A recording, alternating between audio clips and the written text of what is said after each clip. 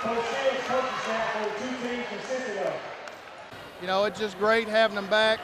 We're going to try to do this, you know, a little more often, have these kids back, especially to talk to our kids that we currently have on the team, to tell them, you know, about the struggles and the hardships that they're going to face in the playoffs. I love seeing them. I love seeing them, and I love to see, you know, their families, and I love talking to them. It's still like, you know, they could all come together now, and they will all still be friends. They just had a great love for each other, and still do. How much do you miss coaching?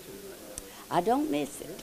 I don't miss it. I made up my mind when I did with teaching and the coaching that it was time, you know, to go to something else. And that something else is retired, and I like it.